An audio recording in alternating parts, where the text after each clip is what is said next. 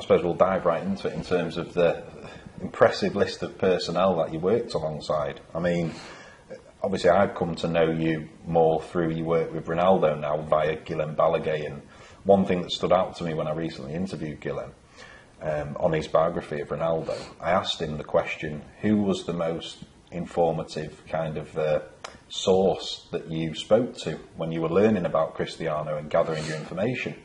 And he pinpointed yourself as someone that he learned a lot about Cristiano, and he was intrigued by the relationship you managed to cultivate with him. What was it that was so sort of special? I mean, we all know the player he's gone on to be, and physically what he's gone on to be as well, but what could you just explain to us the relationship with Cristiano and how you helped develop him? Well, the relationship with him actually was the development of the relationships with players at the club. Yeah. Obviously, I first went in and trained with the youth team, and then I was asked to train Roy Keane. Now, you know, I'd never trained top-line players, you know, somebody in the, you know, like of Roy. But I was asked to train him. I was asked to help in his rehabilitation with Rob Swire. And so I had an interview with him before I would train him to make sure I knew what he'd been doing and what he was hoping to do and what he thought of different types of training. And he actually told me that he used to box. And of course, I had a boxing club at my gym. I'd had it for 14 years. So I said, oh, fantastic, you know, so would you fancy using some boxing techniques that I've actually developed for football? He said, yeah. So we went down into the gym, when it was appropriate, of course, during his rehab, and we did some boxing training. And of course, whenever Roy's in the gym, everybody wants to be there, you know, so players were coming in and watching him, and he looked magnificent when he's boxing. On the pads, yeah, exactly. Essentially work. Yeah, exactly, yeah. So we're not talking about getting in a ring and punching each other. No, exactly. So, but they could see the relevance that I was working with Roy, how that would be used in football. And so the likes of Wes Brown and Gary Neville and then Ollie Gunnar and people like that, they all had a look at it and say, oh, I want to have a go. And then I introduced the weightlifting and some strength training. And it just really built up, and I got a really good feeling in the gym. I was always in the gym. That was one of the most important things for me, and same as it is here. I've always got my chair in the gym.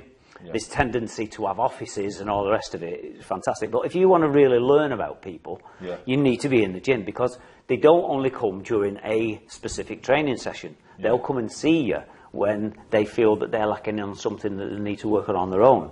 Or even sometimes, if you build up good relationships, they'll tell you about their private lives, which you've got to be very careful with. Of course, yeah. So obviously they knew my lads, they knew of what was going on in the family. And so I would get them, virtually all of them, coming to me on their own and talking about their own specific needs. And of course what that did, you know, Yap Stam and, you know, Andy Cole, Dwight, this goes on and on, the list of players.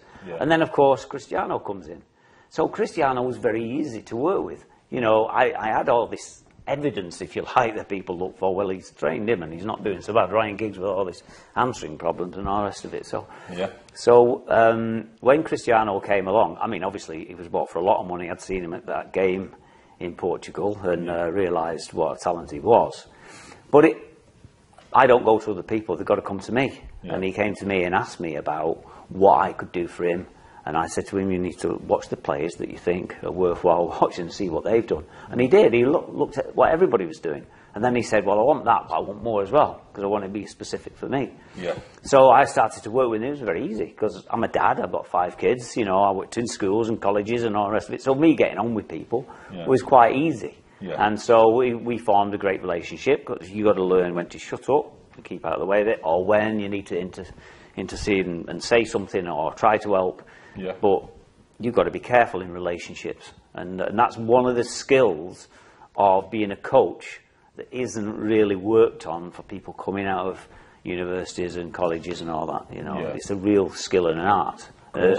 Coaching to me is an art. It's not just about knowing if you exercise and, oh, this is better than that.